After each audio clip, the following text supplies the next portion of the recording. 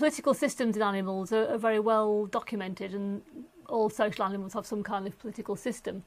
But how they actually register their opinion is something that hasn't really been looked at very much at all.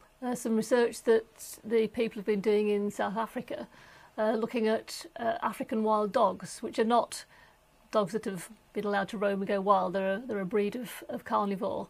And they discovered that when they're deciding whether or not to go hunting, they use a voting system. And the way that it works is that they have they're lying down, all having a little rest, and then they'll get up and greet each other. They call it a greeting rally. And sometimes they'll go back to sleep again. They'll lie down and rest a bit more.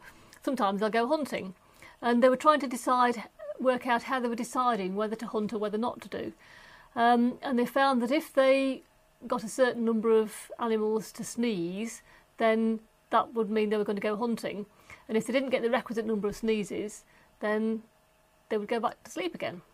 And so I looked at some work that was done with baboons, which showed that they don't actually vote so much as just one member of the troop will decide, right, I'm going to go in this direction to forage, and they'll move off, and other baboons may or may not follow them.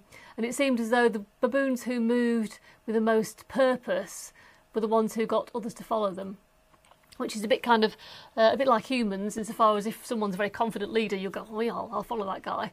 And if they're a bit wishy-washy, then you might not do. So that's very similar.